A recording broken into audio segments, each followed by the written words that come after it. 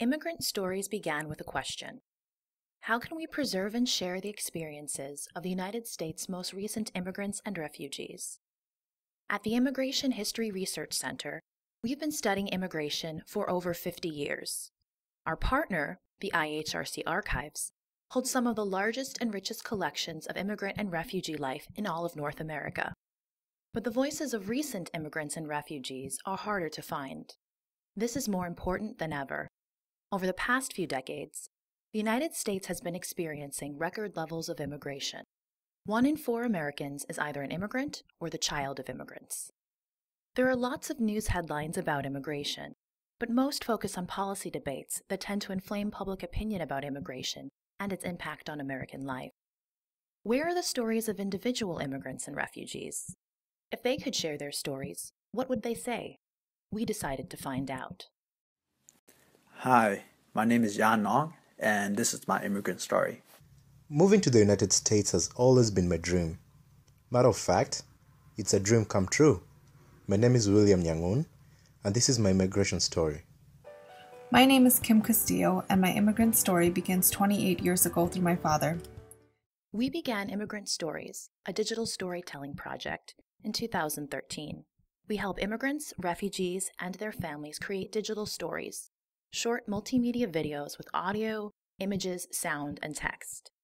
In them, people tell their own stories in their own words. Our archives preserve these stories for the future and make them accessible to the public. We began with just 4 stories.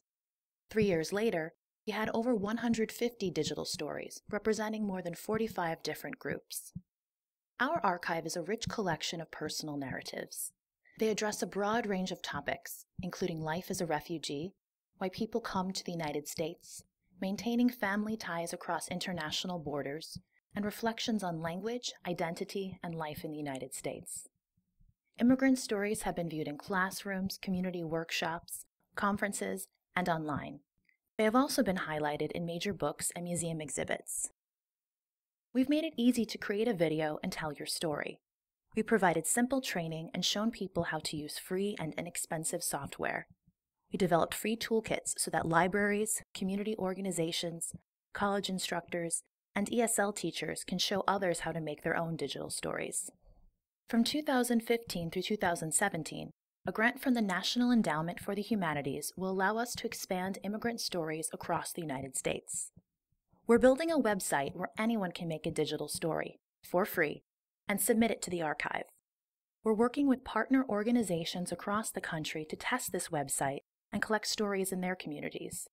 Together, we can create an archive that will reflect the diversity of U.S. immigration experiences.